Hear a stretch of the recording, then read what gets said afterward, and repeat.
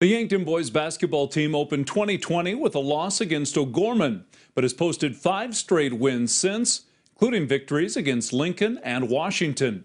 Tonight, the top-ranked Bucks completed their tour of Sioux Falls at Roosevelt. Opening minutes, Yankton senior Cooper Corneman bounces to Hunter Katros. The 6'10 senior banks through 2, giving the Bucks an early advantage. On the far end of the floor, the Riders' Jackson McCormick dishes to Michael Paulson. Junior guard hits for 3, ending the Bucks' 6-0 run. Second quarter, Yankton adds to its 3-point lead. Matthew Moores dribbles into the paint, leans and scores, and the foul.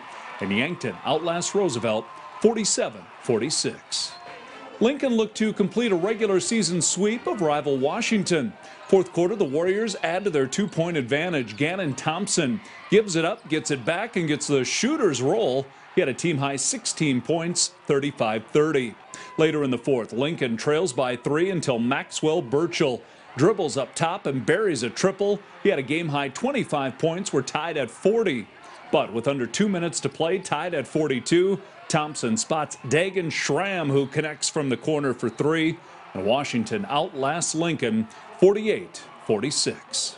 A top 5 showdown in Class A featuring Sioux Falls Christian and Dakota Valley. First quarter, the Chargers get off to a hot start, working the ball to Xavier Van Beek, who buries a corner 3. He had 21 points. Sioux Falls Christian leads 11-7.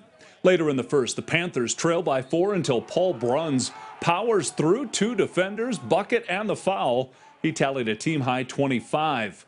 Ahead of the third quarter, Chargers by 26 and counting. 2 quick passes lead to a one-handed slam by Zach Whitty. Senior scored a game-high 27 points. Sioux Falls Christian wins its 3rd straight, 84-53. A girls' basketball game pitting 4th-ranked Lincoln against Washington. Opening quarter, trailing by 1, the Patriots work the ball inside to Morgan Hansen. The USD commit spins and scores with the left hand. Lincoln leads 10-9. Moments later, the Warriors work the block. Sydney Shetnan banks through 2 and the foul, and Washington leads by 1. Second quarter, Washington by 4, but Lincoln gets a bucket back. Hansen hits Emma Osmondson, who splits 2 defenders, scoops through 2. She had 9 straight in the second half, and Lincoln earns a 63-55 win over Washington. A Class A contest featuring Sioux Falls Christian and Dakota Valley.